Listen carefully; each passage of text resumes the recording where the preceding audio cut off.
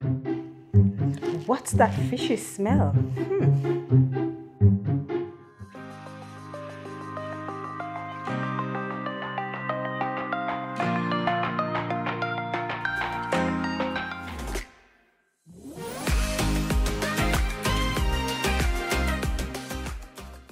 Have you ever been to the supermarket and wonder why the fish has this fishy smell? Well, the fishy smell is there because of the bacterial metabolism.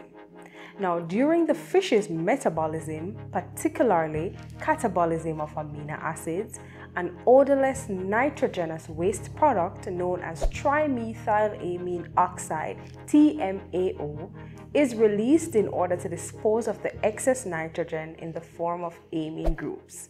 Now, the TMAO does not actually affect the smell, appearance, or taste of the fish, but there are some bacteria that use the TMAO as a final electron acceptor in their anaerobic respiration process.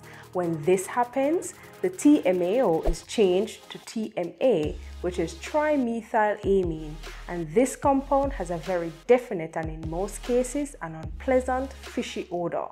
Therefore, the fishy odor is really due to contaminating bacteria. But did you know that a human nose can detect even a few molecules of TMA?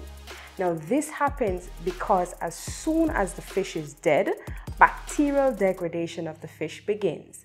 Now, if the fish actually smells fresh, it probably is, or perhaps was frozen while still fresh.